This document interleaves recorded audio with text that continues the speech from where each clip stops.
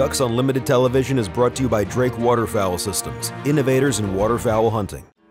Welcome to Ducks Unlimited Television. I'm Ainsley Beeman. In this episode of DUTV, world champion goose caller and co-host Field Hudnall travels to Saskatchewan to share the field with experts at Grant Kuiper's Buck Paradise Lodge. But first, we've got a little more action with Wade Bourne and some Nebraska teal.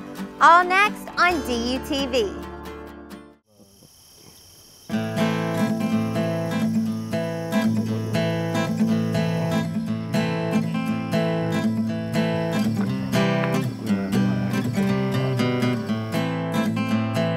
We're going to do a public lands hunt. We'll be hunting on the Verona property. It's open to the public, so if anybody else shows up, they'll be hunting with us. But we hope to have a good shoot on the Verona complex, and we'll see what the day brings.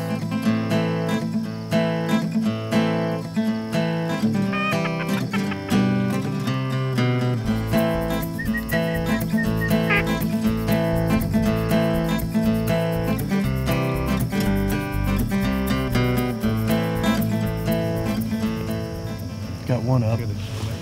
Teal? Yeah. Ready? Oh, good shot. Stay down. This is the third morning of our hunt. Unbelievably, the wind has died. This is the first time since we've been in Nebraska that we've had no breeze. We're on the Verona complex. This marsh in front of us is a really good example of what Ducks Unlimited is doing here to maintain the wetlands in this rainwater basin. We've seen a few birds. We've just had one come over the decoys and knocked him down. I think we have good prospects, but every day is a different day. We'll just see what happens.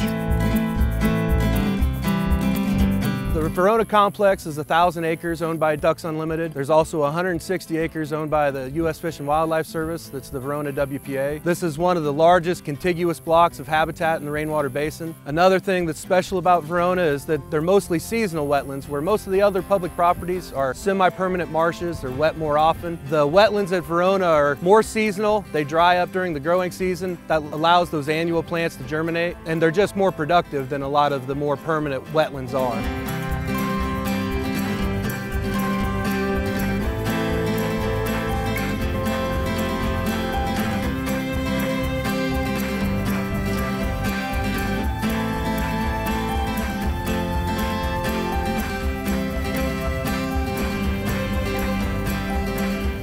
There's two teal right there. Watch them.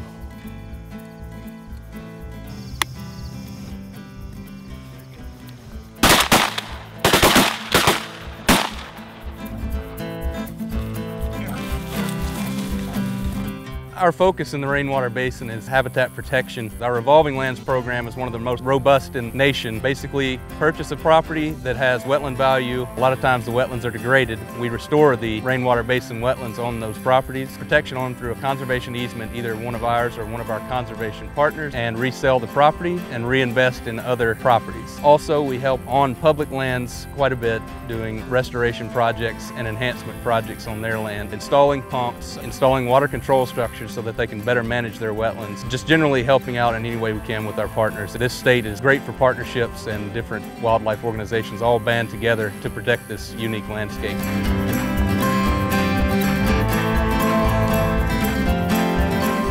Shoot that one. All right, boys. That was a pretty flight. They hooked behind us and came in on the right and just started peppering the water out there. And I think we got 3 out of 5, so it's pretty good on teal.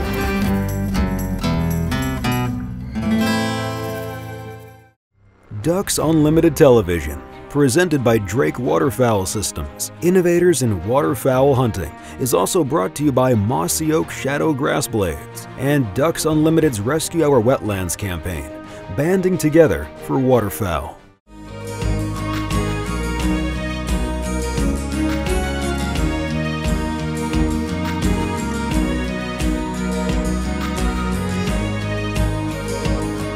This is a wildlife paradise. That's why it's so important to maintain these small marshes that are scattered across the landscape here in the basin. That's what Ducks Unlimited does, so that the birds that come through here can find the nourishment they need to stay healthy during migration. And then especially in spring, when they're headed back north, they can fill up on the groceries here. And when they get on the nests up north, they're going to be healthy and they're going to be vital, and they're going to pull off a good nest.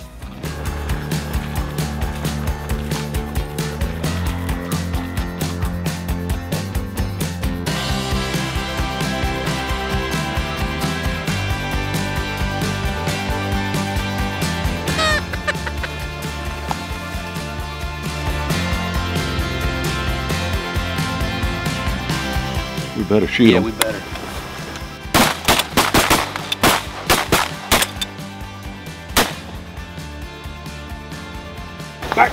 Wow, man. That's a volley. Yeah. We had a flight of ducks come over, probably 25, that weren't going to work, but they swept over us all in good range. We jumped up and we had to lead them probably 6 or 8 feet. They were moving. We shot into that flock and I think we knocked down 6 or 7 birds. That was quite memorable.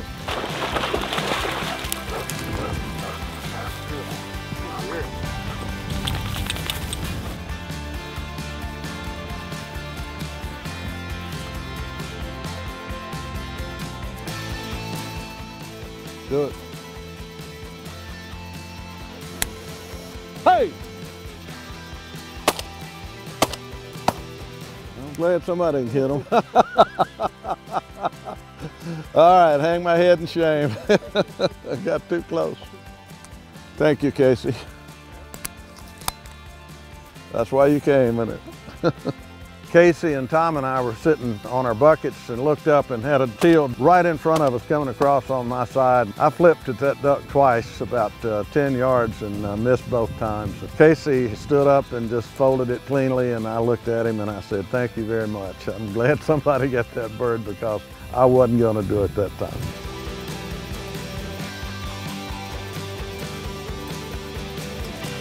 We had another bird that flying head on and we couldn't tell exactly what he was. When he got right here, right in front of us, Tim said, "It's a teal, shoot."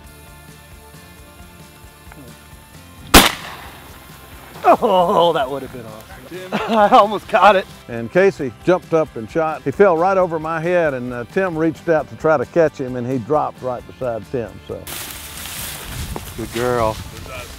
I was this close from catching that thing. Yeah, the camera was that close to catching it too. that was another memorable moment for my third morning's hunt.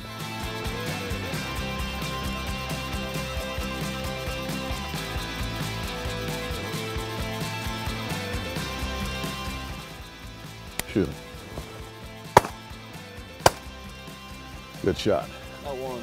So our third morning started a little slow and then action picked up as it went on. The sun got up and the wind came up and the birds showed up. Singles and doubles trickled in and we wound up with a good bag. These guys are out here, they're the boots on the ground, so to speak, for DU. We owe them a debt of gratitude for the work they do. It's beautiful out here.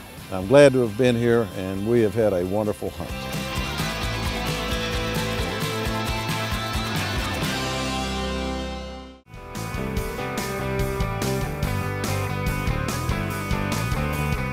Almost 80 years ago, a group of far-sighted waterfowl hunters got together to form Ducks Unlimited. Their mission? Conserving habitat for ducks, geese, and other waterfowl. Today, our mission remains the same, but our wildlife habitats face challenges our founders couldn't have anticipated.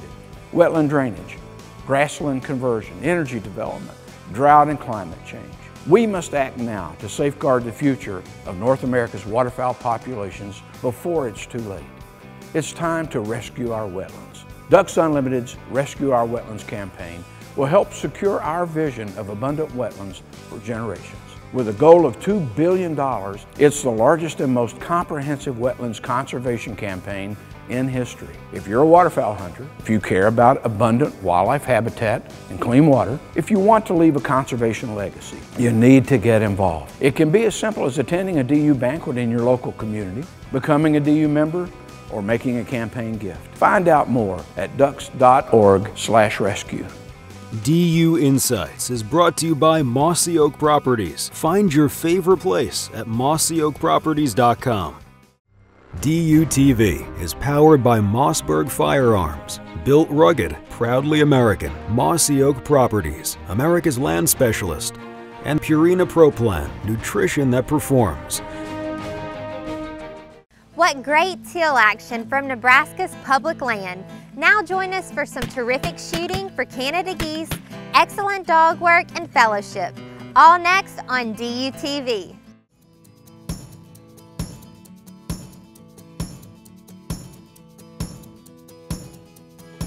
I was excited to find out that DUTV was coming to northern Saskatchewan. It was a trip I was going to be able to make. But I was even more excited when I found out that we were coming to Paradise Hill, Saskatchewan to hunt with Buck Paradise Outfitters. I've been coming up here in years past, and owner Grant Kuipers is one of the nicest guys you can meet, and he also has some very phenomenal hunting.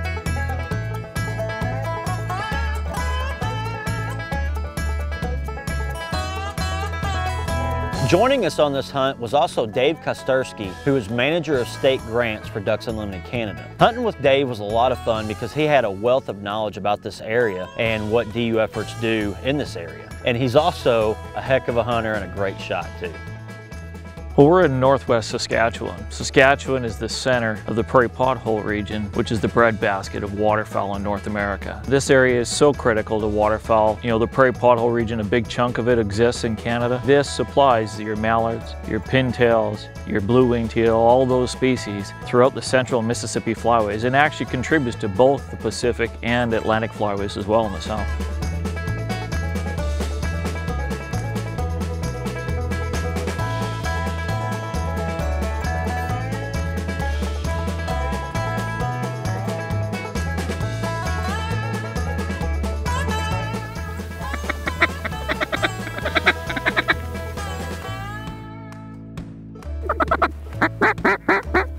This was a fun shoot because this is typical Canada hunting. You're laying there in your blind and there was literally ducks and geese everywhere. And they're all working at the same time. You're literally trying to decide, do I blow my duck call, do I blow my goose call? Because they're constantly both trying to get into your decoys. This is why people come to Canada, this right here.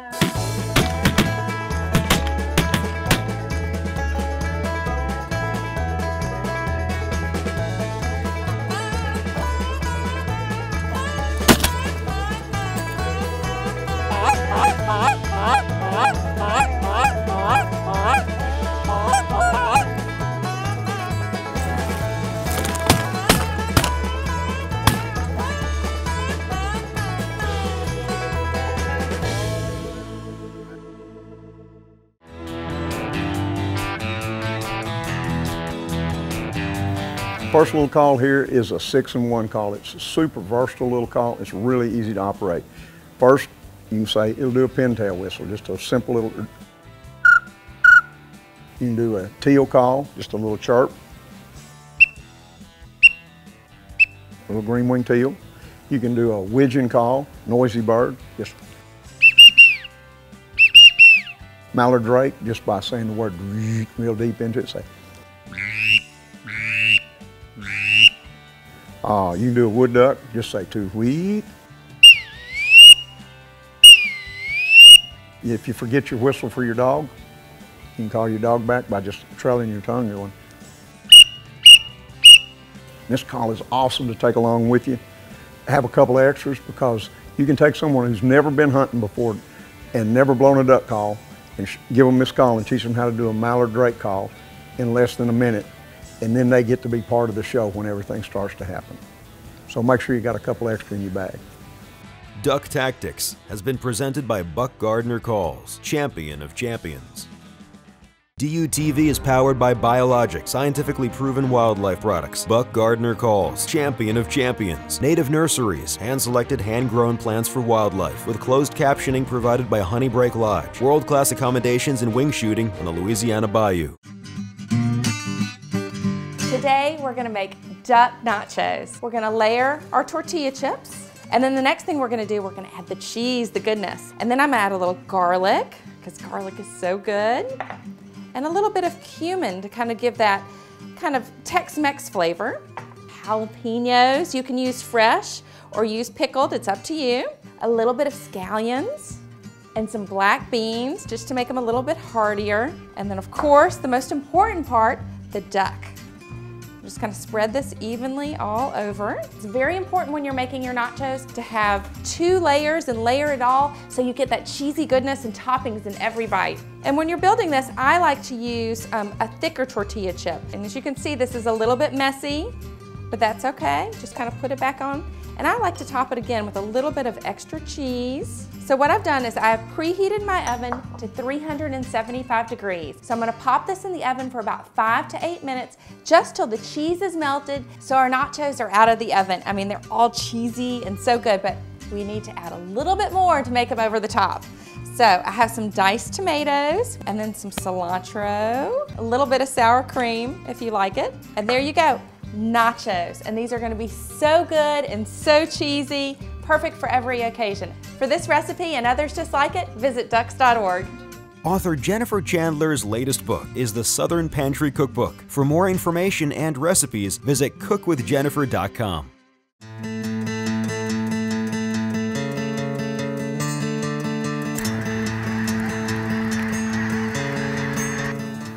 This is awesome.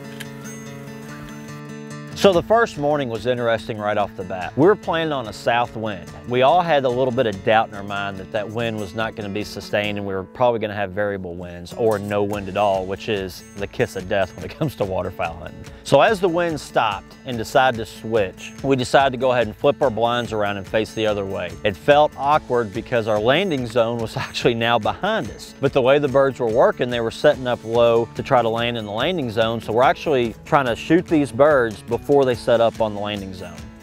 It was interesting to say the least.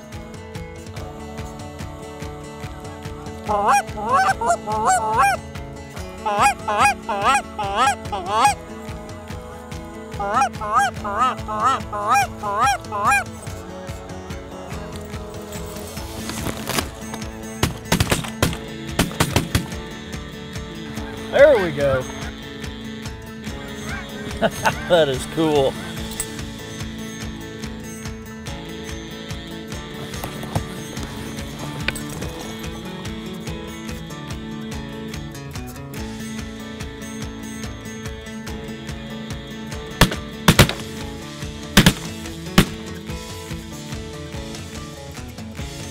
They're wanting to land in behind us.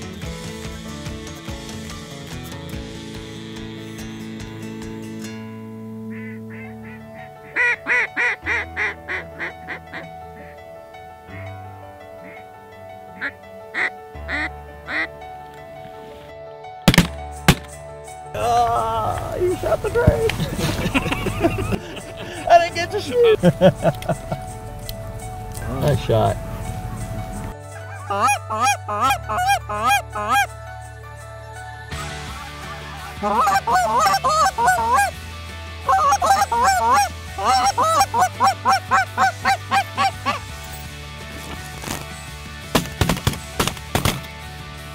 There we go. Now those work nice. This idea that state agencies take $100, the dollars that you spend on your license in a state, and send some of those dollars to the breeding grounds to conserve waterfowl. I mean, it's this collective understanding that we all have a responsibility to make sure this resource continues, that Louisiana, Kansas, Oklahoma, and 38 other states that currently contribute to Working Canada are all committed to do.